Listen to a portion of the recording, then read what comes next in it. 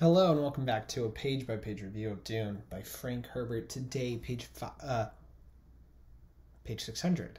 Almost in my reflexive recursive ability to remember, called it page 500 something, but instead it is now page 600. It is the page that we have been waiting for. And for those of you who had seen page 599, perhaps there was a little emotion, there was a little expressiveness that came across with page 600 that we were excited for here at the channel, but we'll have to see.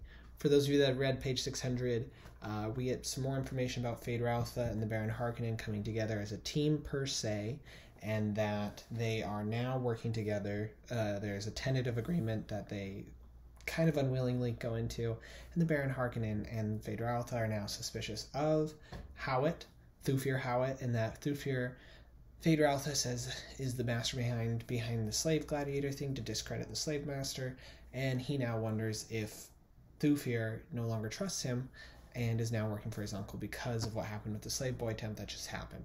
Anyways, that's all that's happening on page 600. It's a lot to dig into. Not enough time, not enough reviews, but we got to keep moving on. Keep reading Dune. We're going to keep moving on. Frank Herbert. Tomorrow, 6:01.